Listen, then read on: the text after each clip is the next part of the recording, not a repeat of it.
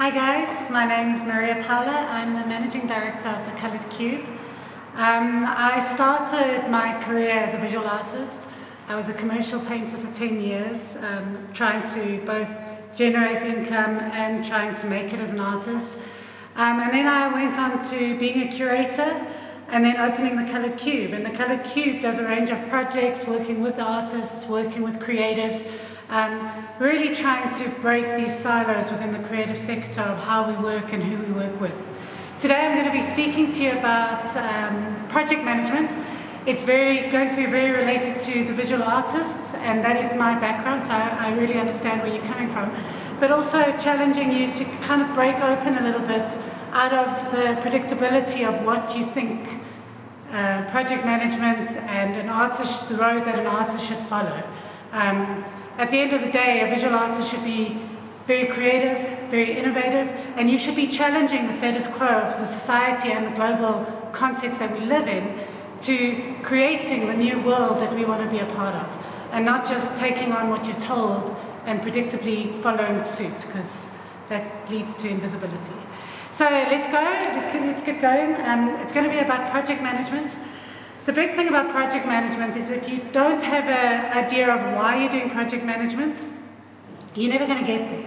Project management is not the point. Project management is the journey to the point. It's like going on holiday and just staying on the boat if you don't have a destination. You've got to know where you want to go. The best project managers, in my experience, are ones that have a sense of the deeper reason why they want to do what they want to do, so that while they're working through their plans and their project management, they're willing to be flexible and change what happens on the ground according to who they're working with, because they have a sense of what the intention is in the output at the end of the journey. I'm going to be going through 6 steps, which I think are really important. They're not all the steps. The details are easy, the details you can learn. One of my biggest points that I'm going to try and get across to you is just go out there and do it. Project management isn't something that exists on paper, it's something that exists through practice, through learning yourself, through learning your intentions, and learning what kind of mark you want to make in your career, in your life. So get out there and just try. Okay, so before the step number 1, I'm just going to reiterate, project management will not make your project successful. What will make your project successful is a deeper reason of why you want to fulfill that project. Have an idea of why, have a big picture, have a dream, have a goal, and your projects, all of your projects are leading up to that. The project management is just the steps to there. So step number 1, why are you having an exhibition? We'll keep it with exhibition, but it can move larger than just exhibitions. Why are you having an exhibition, and who's your target audience? There are lots of reasons to have an exhibition. Selling your artwork is not the only reason. Sometimes it's also just learning what it means to curate, what it means to set up works. Having a sense of why you're doing an exhibition will help you navigate where you'll have it, who your audiences are, how you're going to do your exhibition. I had my first solo exhibition at the Springs Art Gallery. I didn't get the big names of the galleries to come and have a look at my exhibition, but I did have a lot of family and friends and Thabo Sequela from the Springs Art Gallery supporting me and showing me what works and what doesn't work. So have a sense of why you're doing your exhibition. Step number 2, where will you have your exhibition? There are lots of options of locations for exhibitions. If you're trying to appeal to a buying audience who live in wealthier suburbs, having your exhibition in the center of the city in quite a daring space might not appeal to them, and they might not come. And you might choose to have a much more safe, traditional exhibition if your intention is to sell to a wealthier audience. If your intention is to speak on a concept, to push an idea, to push a heartbeat that's happening in the city of Joburg, then you may have your exhibition in a old rundown building in Johannesburg and appealing to your colleagues and to the academics of the sector. So knowing your audience really is important for where you have your exhibition. If you approach a gallery or a more generic space for an exhibition, they will have rules, and you'll have to follow and abide by those rules. They'll have rules about how you can hang, how you can perform, what you can do in your space. So be aware that not all spaces are the same, and where you choose to do your exhibition says something about the content of the exhibition before the show's even started. Step number 3. This is one of my most important steps, and I wish more creatives would take this on. Step out of tradition, step into the 21st century, challenge the status quo, ruffle people's feathers, don't do things how it's expected to be done. If you fail, so what? Pick up, try it again. But don't think that because artists and visual artists specifically follow the tradition of the white cube, that is what you're limited to. You're not limited to that. You're a creative, you're an artist. Push your own personal boundaries related to what you think and what you feel. Not enough artists are doing this in South Africa and in Josie, and I wish more of you would do that. Challenge the status quo. Really get together as artists, question how art is presented, who is buying art, how could you change that, how could you increase the market. Don't just accept the way it is as fact. Step number 4, how will you pay for your exhibition? This again is a very broad concept. My first exhibition I had no cash, and the way that I paid for it was that I made connections. Springs Art Gallery let me exhibit there for free. I contacted the local spa, asked them to support me with some food. I contacted a local liquor store in Springs, and they gave me a few drinks. And then I had friends and family who came and also supported. The beauty of in-kind support is that you realize the network that you have that you may not have anticipated before. In my exhibition, I went to Thabo and I said I'd love to have some live music. I had 3 different bands playing at my opening. One, a beautiful violinist who wanted to show his skills.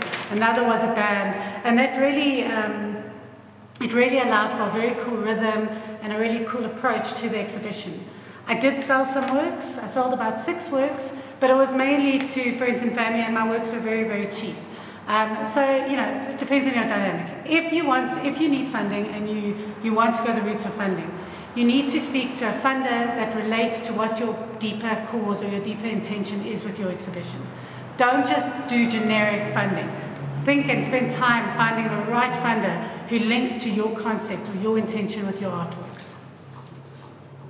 On the slide, you'll see a budget breakdown. This is also very generic. It's just a sense of the costs that are involved. From the beginning of the Colored Cube, I have always been very adamant that you must get paid.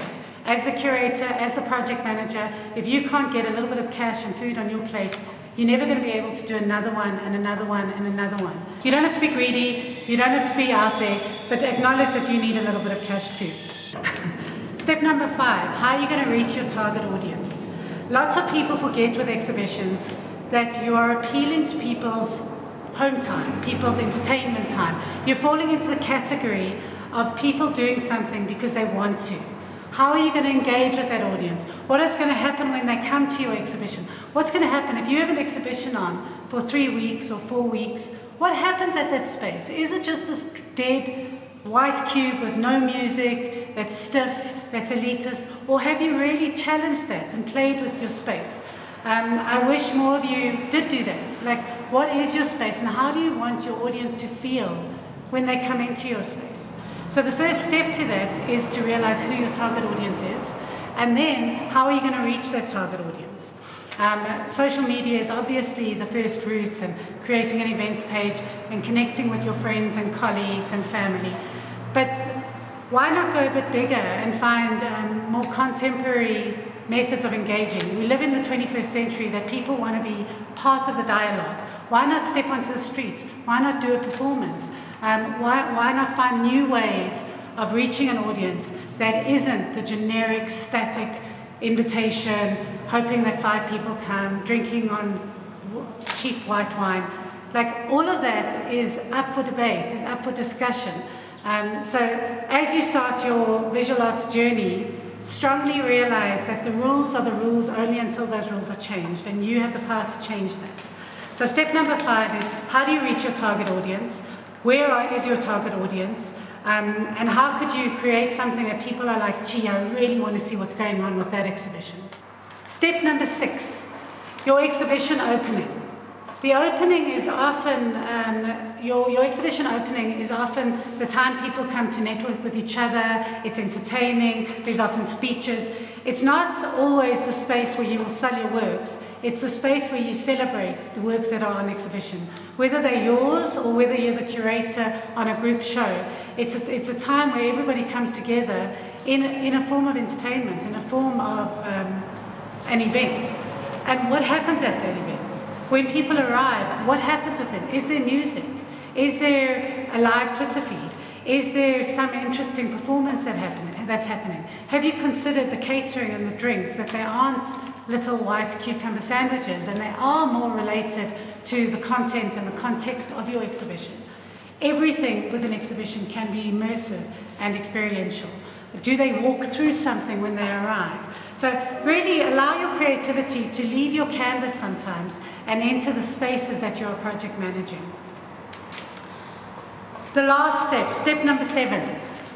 Your exhibition is over and it's been a great success and you did an amazing job and you sold out. Now you need to document it. There's a few reasons why you document your exhibition. If you have funding, you have to document it. You have to write a report, you have to have photographs, and your funder will want that. If you have got in-kind support or you raised your own money and you don't have to speak back to funder, your report serves as proof that you did that exhibition. So the next exhibition where you want to go bigger and bolder and you've got a more daring idea, you've got proof that you have done something before. A report shouldn't be too tedious, it shouldn't be long, it's rewritten in plain English. Speak about the numbers that came to your exhibition, what your intention was, what worked, what didn't work, and always, what was the budget, did you manage it, did you stay within the budget that you had allocated yourself.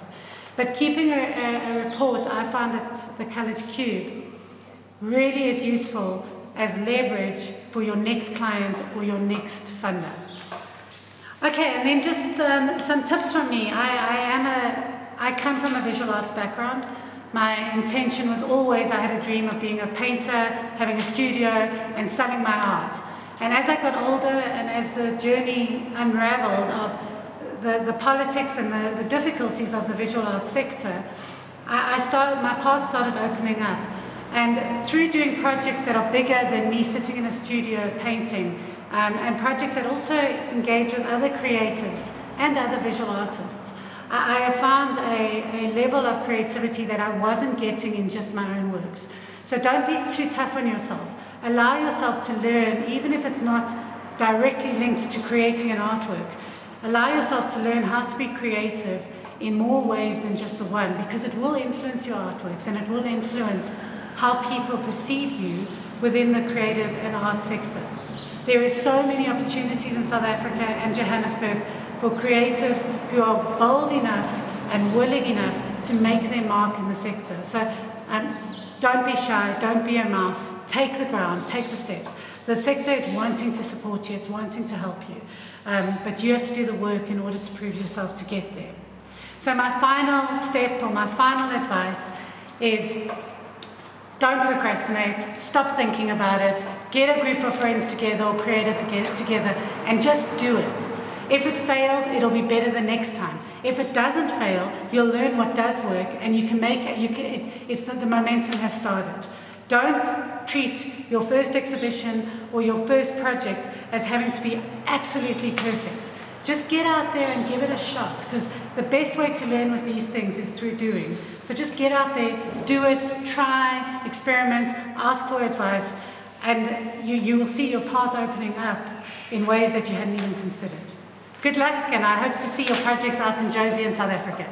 Ciao.